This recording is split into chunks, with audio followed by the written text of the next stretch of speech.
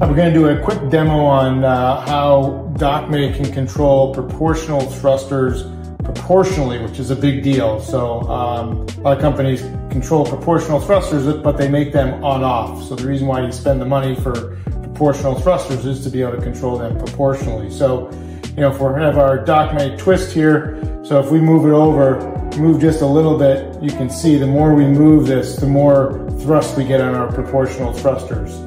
Go the other way. You can also control your thrusters individually here with the buttons, but that's going to make them on-off if you do it with this. Another cool feature is that Dockmate has THRUSTERHold, which a lot of the different thruster companies have. This particular is a S-Link here. So if you push the two buttons together and then you can head on over, the remote will beep and it will stay in the thrusters. We set this at the time of sea trial.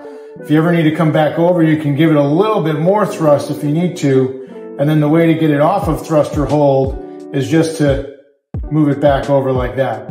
And we could reactivate THRUSTERHold, go back over to the other side here. All right, it's gonna go that and then it would hold the boat against the dock. Again, we could give it a little bit more if we needed to. And then you want to shut it off, you could just go back the other way or shut it off by hitting those two buttons. So that's Dockmate controlling proportional thrusters proportionally and our THRUSTERHold feature.